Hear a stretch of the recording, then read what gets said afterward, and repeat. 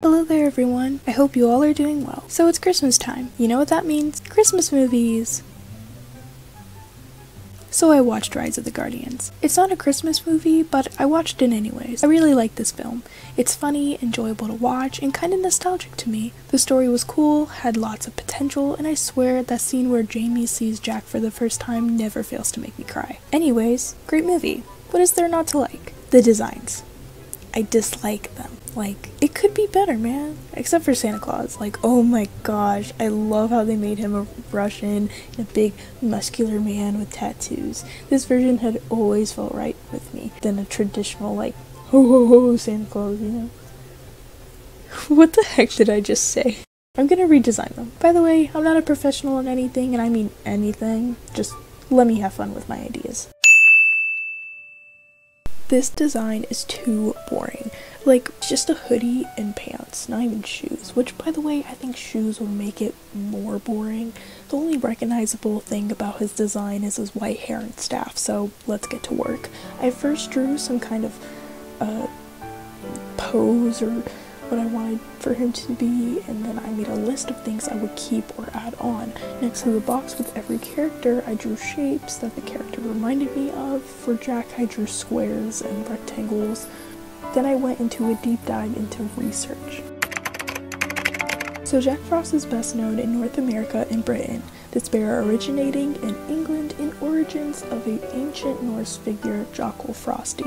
In the movie, he was revived and became Jack Frost for 300 plus years, so most likely he's from when there was like the 13 colonies in the 1700s. So I went to search some designs for Jackal Frosty and just love these images.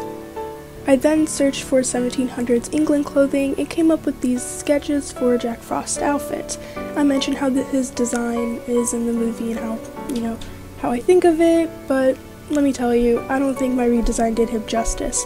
I think it's a little more interesting, but still, it was hard trying to find something for Jack Frost. My ideas were to get clothing that is suitable for his time period instead of something that was like more current, like a hoodie. Although the hoodie matches his personality, it's just too simple. And one thing I'm confused about is how did he get to change his clothes? Like, I think the current look of Jack Frost was supposed to represent that time has passed, but still, like, he can just change outfits like that? I don't know. I feel like the only time it's appropriate to have an outfit change for Jack is when, towards the end of the film, when he fully accepts that he's a guardian, but that's just me. Anyways, I wanted to make Jack and Pidge's design more similar, but yet, like, polar opposite, so I added rips on Jack's outfit and some white elements to the design as well. And with that, here's Jack Frost. I seriously thought she was Mother Nature when I first saw this film. I was so confused on why she was looking like a bird, and this is my least favorite design of this movie. The only thing I like about this design is how original it is, especially compared to all the other generic Tooth Fairy designs, but I still don't really like it. It just looks odd to me, so research, here we go. What I found out was that the Tooth Fairy's roots back to the 10th century Norse people of Europe, and there was recorded writing of Norse and Northern European traditions. The Tooth Fairy is also a legend that dates back to the Middle Ages. Fun fact, back then the parents thought it was important to dispose of the children's teeth to not let them get possessed by witches. Then I started looking into fairies.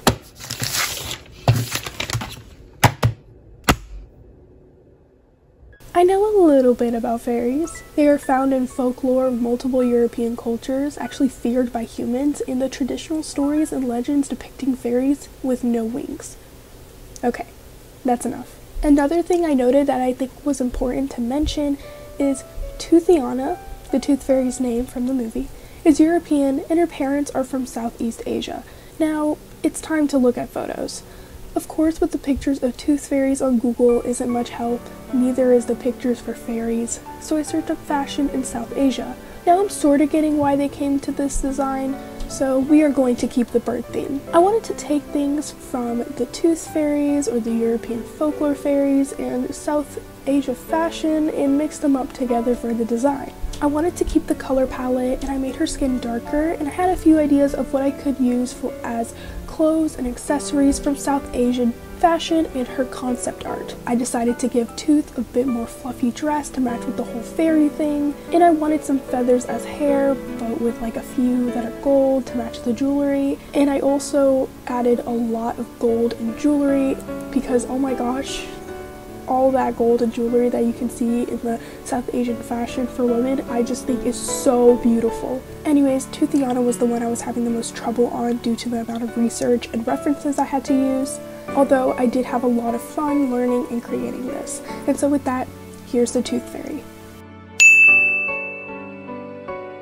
Boring. Very boring. He has spiky hair, a dark cloak, and sharp teeth. That's it. The shapes that he came off to me as was triangles, sharp and pointy, and I still kept the dark, gray, and black color palette of his, and I didn't do any research for him, and instead went straight into listing things for his design and sketching. Like I stated earlier, I wanted Jack Frost and Pitch to have some similarities with their designs, so I had his outfit torn. I wanted his eyes to be completely white, because I think it looks really cool and scary enough for children. And to keep up with the sharp and spiky look, I chose to give him a cape, triangular shoulder pads, and at the end of the gown, having an appearance similar to the Grim Reaper. I also added sleeves with spiky ends and rips, and to give him a more intimidating or scarier look, I gave him long dark hair. Although I didn't need to do research, I still wanted to learn some things. So off to Google we go.